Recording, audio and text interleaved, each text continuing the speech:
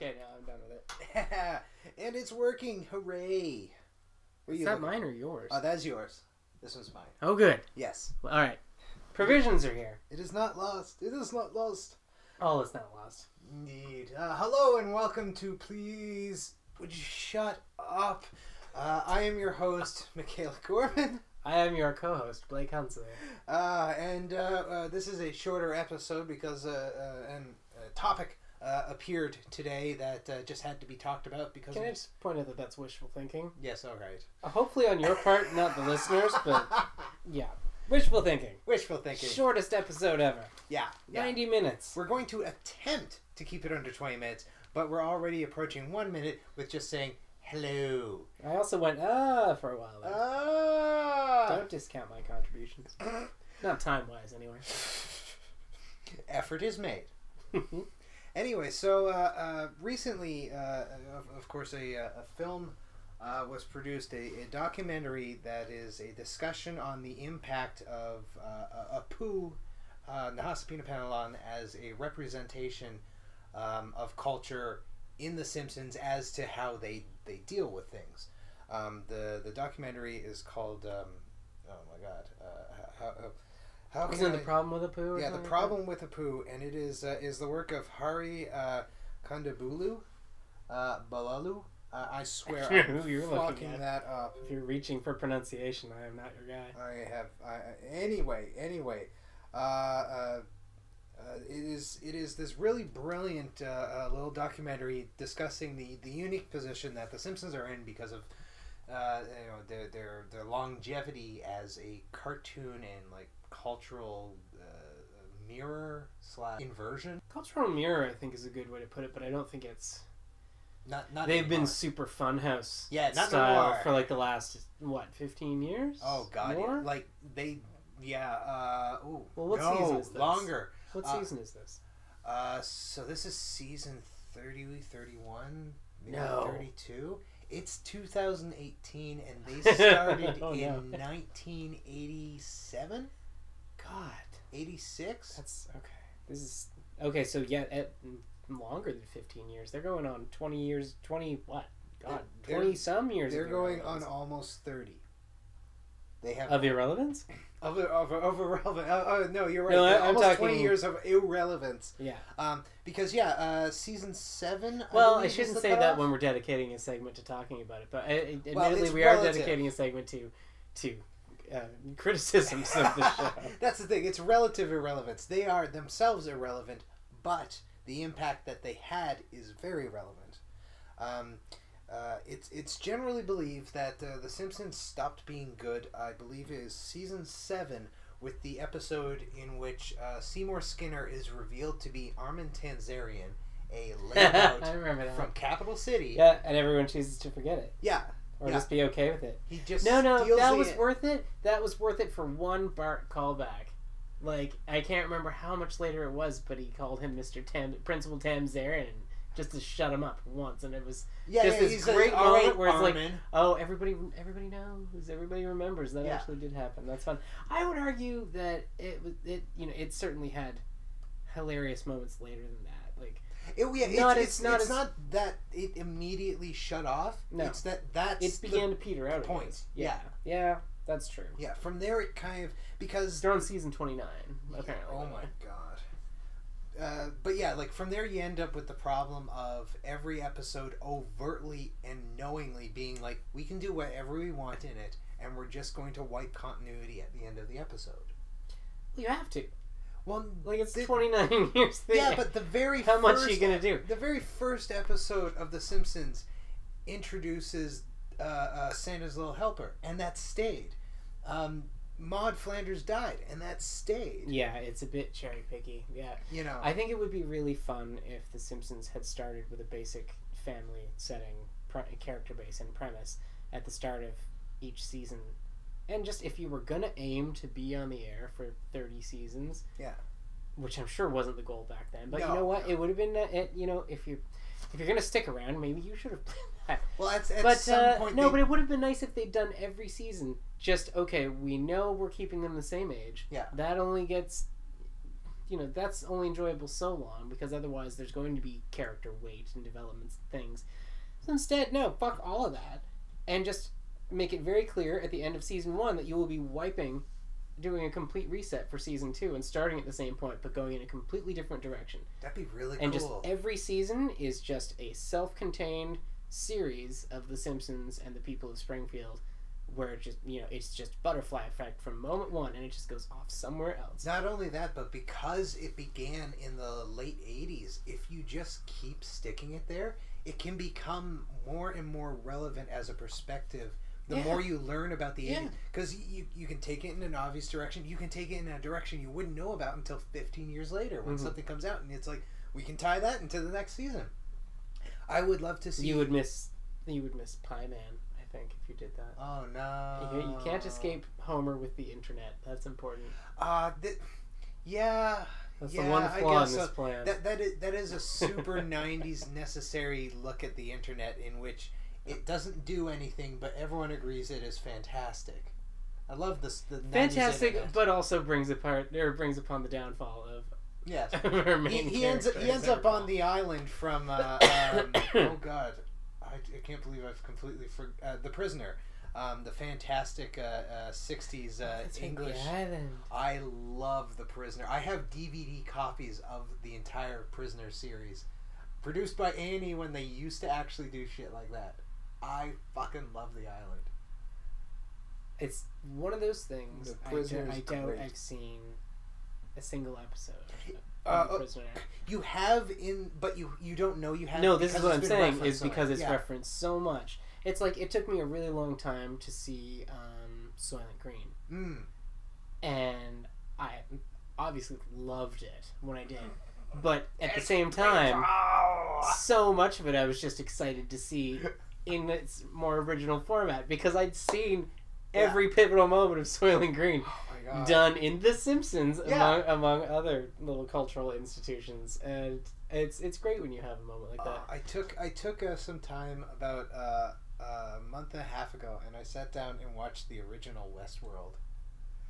And that is a film that you're just like, oh my God, you're so 70s. From? Okay.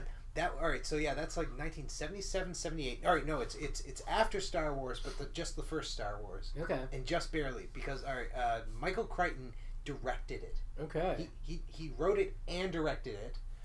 The villain is Yul Brynner. I'm watching it. Yeah. Sorry. Playing a robot cowboy like that, who doesn't say anything. No, it's Yul Brynner. I mean, it's Yul fucking Brynner. I am there.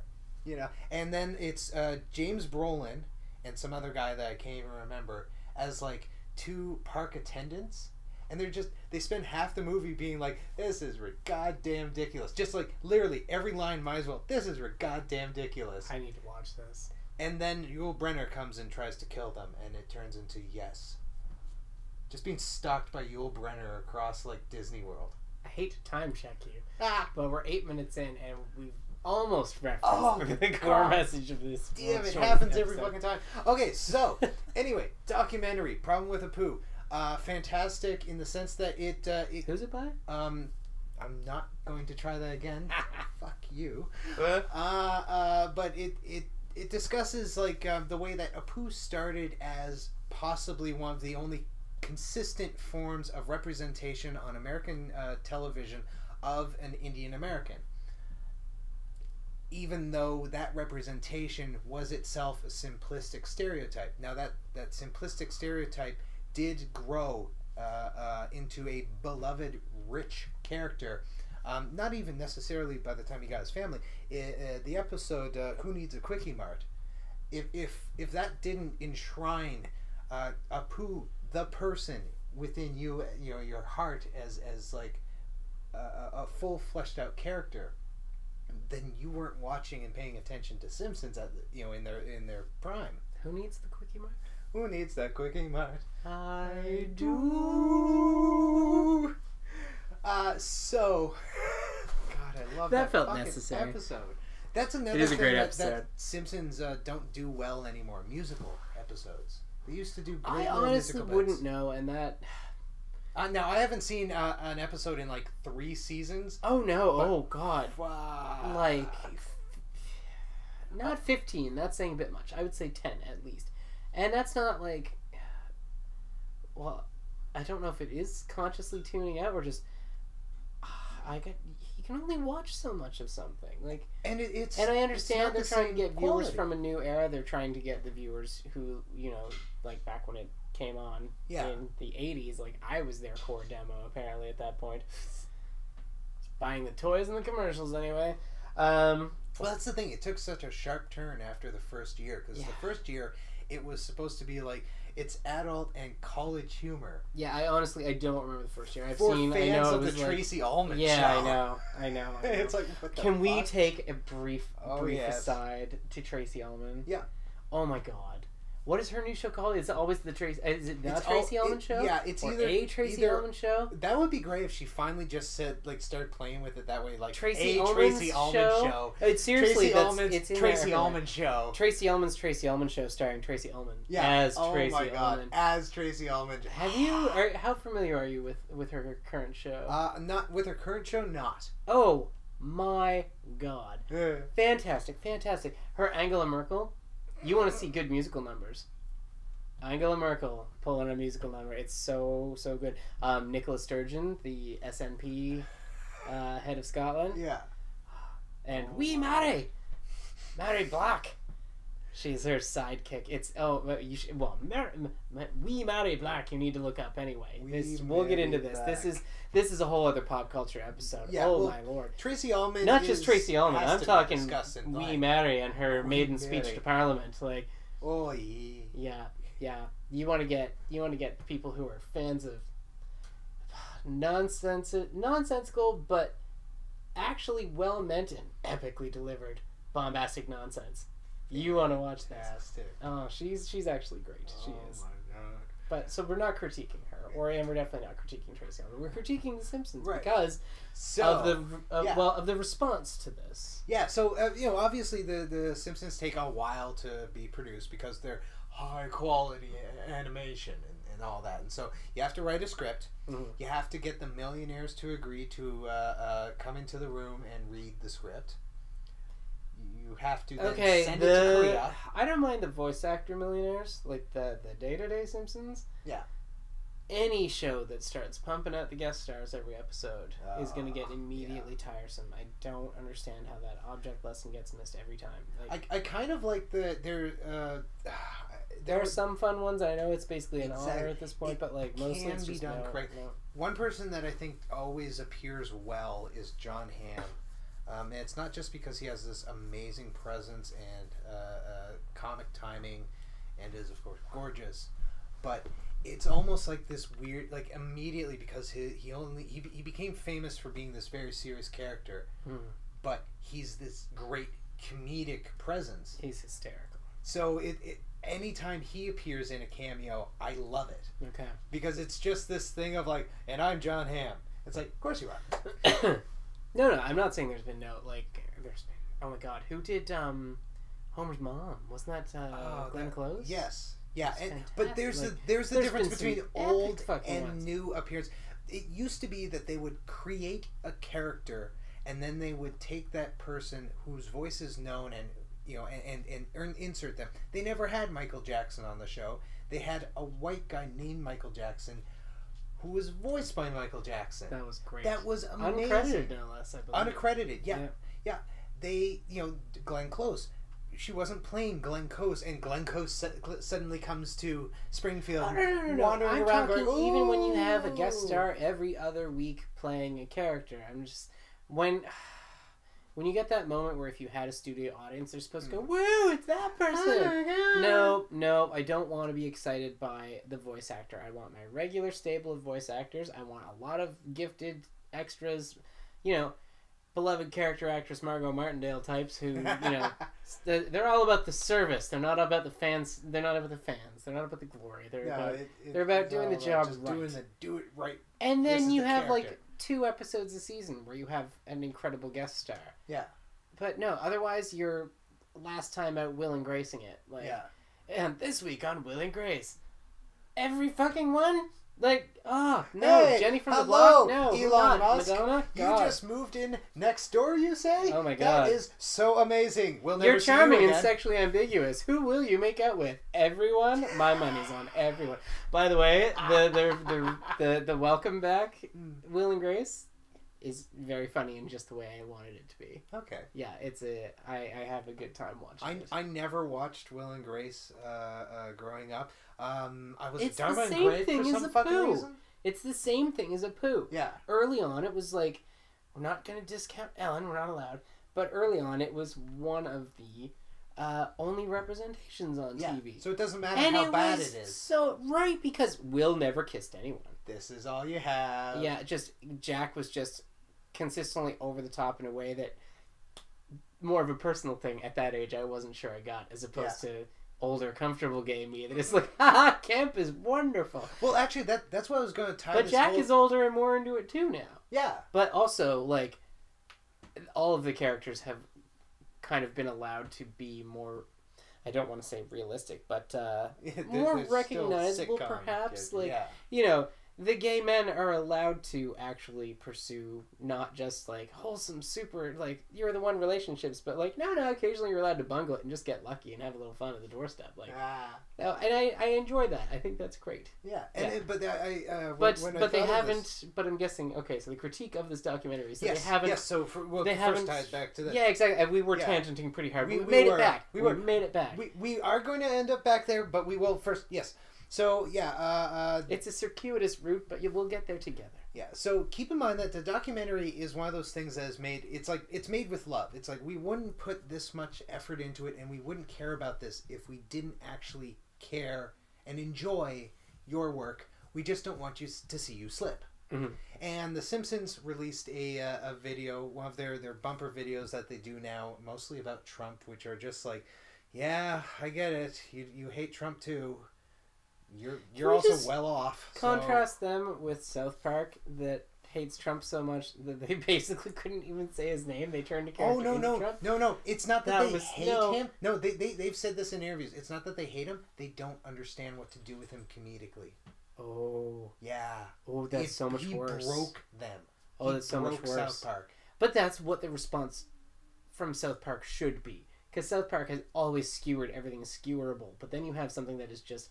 It's not skewerable because it's just too bad. Well, the season when the election was happening, you can tell that they fully believed, like everyone else, that Hillary's going to get in. Because that's where the fucking storyline was leading to. Oh, yeah. And suddenly they had to eject the entire thing, and they lost all focus. For 2 seasons, they lost all focus. I kind of loved it. I kind yes of and loved no, it. because it's like, they don't know what the fuck they're doing for once. Not in the sense like these are EGOT winners. But we're talking about how we were talking earlier about how the Simpsons are a reflection of like a mirror on society. It's become a funhouse mirror because it's just base, boring, comedic, and it doesn't really reflect society anymore. Yeah. But South Park has always been a very sharp social mirror. Rather sharp. Well, no. Boo. Okay. No. I'm saying that as a fan, as someone who has played all their video games, seen every episode, nuance. Seen everything that Matt and Trey have ever produced, including Orgasmo and Cannibal the Musical. I have not seen Cannibal the Musical. Oh no, that's the classic. Okay, it's better than Orgasmo. But anyway, my whole point is, what better reflection of society was there post that election? That's a good point. Then losing a bunch of focus and ejecting a lot of storyline. That's a really good point, actually. It was kind of comforting to know I wasn't alone in my... Yeah. Exactly. It's just like, but I'm flabbergasted. It's like, yeah, but so is everyone in South Park, Colorado. Like, oh, okay. Well, that makes me feel a little better. That's why I think they kind of turned to doing video games, because they're just like, fuck it. We'll make a video game about superheroes, and we'll make a video game about D&D, because I'm retreating to things that are comfortable. Ready Player One. We'll get to that in a different... Oh, I was going to take us back by addressing that they have a character named Token, who is less of a token than the character that had a documentary made about. That's an excellent. That's a really good point. But yes, we'll get. Okay, And a bridge back to our original narrative. Segue. Yeah. The documentary finally got a response from The Simpsons, and The Simpsons more or less went, well, you know, if you don't like it, maybe stop watching. I want to take a pause to watch this because we've talked about this. I haven't seen it. On. We're allowed to have it in the background as sound because this is a critical discussion. Okay. So you can just play the damn thing. Well, I could, but my computer's very slow, so that's why I'm suggesting a pause. Oh, okay. We'll be right back. This would actually be a really good time to mention that people can donate to us on Patreon. Yeah, fund us on Patreon at HereEgo. Also, we are available on Twitter at Won't You Shut Up and at Industry is Doom. In the notes section of your donation, please indicate whether it's to Hey Trenny or Hey Fag, and then we'll know which one of us you love more. Thanks.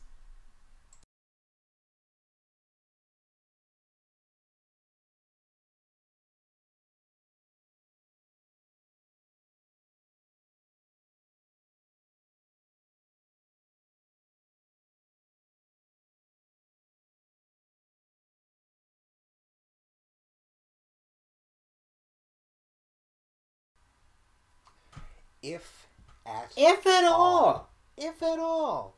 That is the response that the Simpsons, spoken by Lisa Simpson, the character who intentionally exists to be progressive. Did she say that at all, or did Marge? No, Marge says it first. No, Marge says these are things that will be dealt with in the future, and Lisa responds, looking dead down the camera, if at all. Lisa, at a later date. The character who exists to be progressive and to make change. The character who, when presented with Malibu Stacy being offensive, created her own version and was applauded for it by the creator of Malibu Stacy.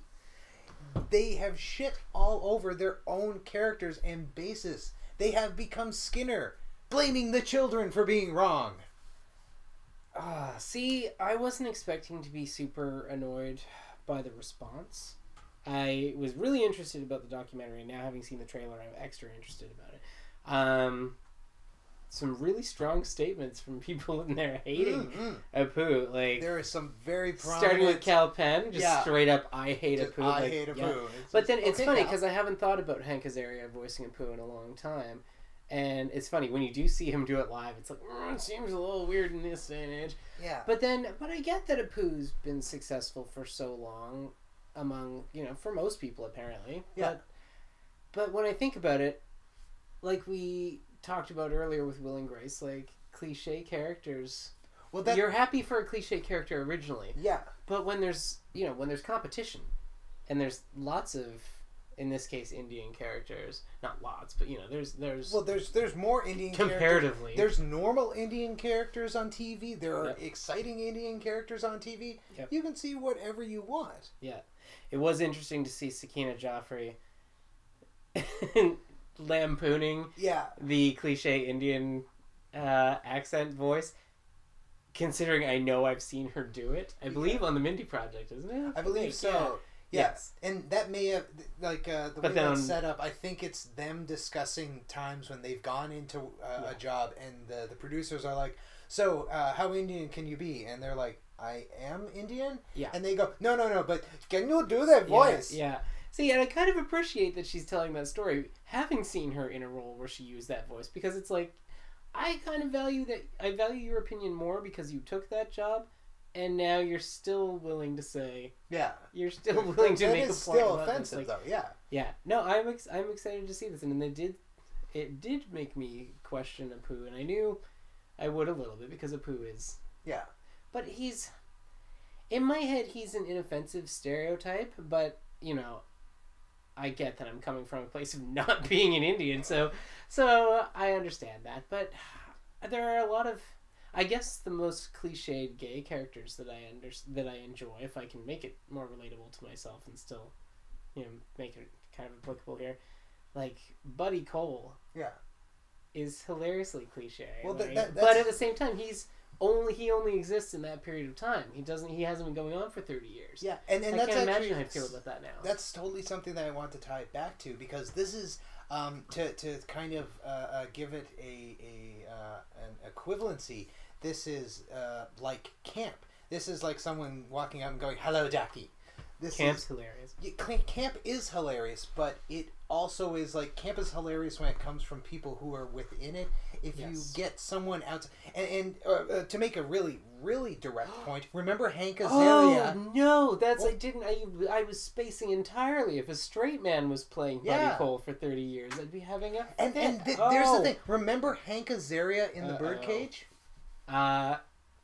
Yeah, that didn't bother me at all, actually. No, so maybe because Hank Azaria is fantastic. He is great. But again, if he was still doing that role now, exactly. I would have a serious problem with it. Yeah, there are aspects, and I think that if he came back and did it now, I'd laugh my head off. But it's the consistency. It's that we're supposed to be watching narrative growth. Yeah. Plus, that really worked because Robin Williams was very serious in his characterization. The fuck was that character's name? And B, Nathan Lane was his husband. Oh man. So I love Nathan. You've got Nathan just kind of like cementing everything. So you can have Hank Azaria be offensive because then you turn to Nathan Lane and you're like, right. Never mind. Oh, Nathan Lane.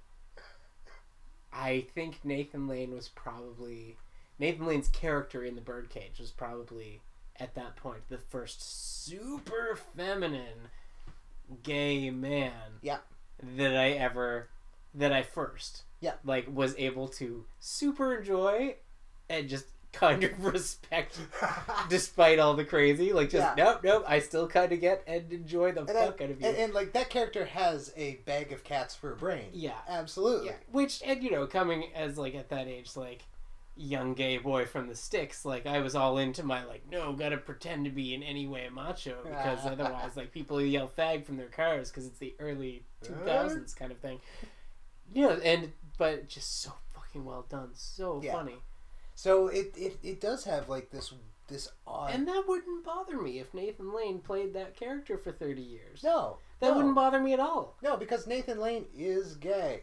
Nathan Lane is gay, and it's also in its one cinematic stretch, in a way, more nuanced than a poo. Here's a question. That might be unfair, but but here's a question. Tying it back to Nathan Lane, would you want to see him be the character from The Producers for 30 years, in which he plays a straight Jewish man? No, but it doesn't have anything to do with that. It's just I wouldn't. It's enjoyable as a movie, but I wouldn't even tune in for a season. The original Producers is enjoyable as a movie. The movie version of the musical wasn't very good. Is it Matthew Broderick? Does he bother you? No, it's a staging. They stage it as. Are you sure it's not Matthew Broderick? Now he bothers you. It's not Matthew Broderick. It's how they shoot it, as if is just point the camera at the fucking stage and that's it. A lot of people tell me that Matthew Broderick bothers them, and it's that. Matthew Broderick doesn't bother me because everything that Matthew Broderick is cast in, he is cast as a loser, and it's just like, no, that makes sense. He's a loser. Oh, he's a loser. He's falling backwards into everything, and everything sucks. Burnt. He married a horse. Burnt to cinders. Heavens. What a tangent. Let's get back to the point before we brutalize their children. Anyway, so the Simpsons kind of responded in a way that not many people were expecting from a show that tries to portray itself as being rather, progressive and forthsighty. It didn't come across as rebellious in any way. It didn't come across as like we're sticking to principles in any way. It just came across as in like we didn't really have the time to care about this. And we aren't going to put the time into it now. Maybe we will someday. Probably not. And that it's that probably not of like if at all. If at all, are you going to be canceled and you're just being like, listen, here's the thing. It's actually becoming way too expensive to produce this. We're not getting the returns. And we've scripted out to the end of the show. And who cares if that's what it is? Nobody watching that little segment knew that. It just comes across. Watches it. So it just comes across as just absolutely, completely disinterested. Here's the other thing, though. There's a minority opinion on it. And the minority opinion is that... they are intentionally doing it because Are you speaking or talking about The Simpsons otherwise? What, do they think people are going to tune into Hate Watch? Yeah. Is to that what hate they want watch to become? or see what, or even to just apply to people who, if they're not overtly right or something, that they're just like, I'm so sick of hearing all these people complain. Oh no, I refuse to. I would subscribe hope to not. that theory. No, I would certainly. that's hope a not. Minority Report for a reason, I think. But in the realm of fourth dimensional chess, in the land of Trump, nothing is certain and everything is shit. What? Whose law is it where you should never ascribe to malice what can be ascribed to? What is it? Incompetence. I believe it's given to Churchill, but I don't think he actually said that doesn't. it. No. He did say starve those brown people though, which. No. He also said gas the Kurds. Yeah. So he probably would have more problems with this documentary. Yeah. That seems like a good point to call the show. That's a great place. Fuck you, Winston Churchill. Thank you for listening. I feel like this episode may have dragged on, not in a way that I didn't enjoy, but because I accidentally mentioned beloved character actress Margot Martindale, like midway through. Yeah. I didn't even realize it, but subconsciously, I probably thought the credits were rolling right after. That's what it should have ended. Because that's what they do. Margot Martindale to you all. Beloved character actress Margot Martindale.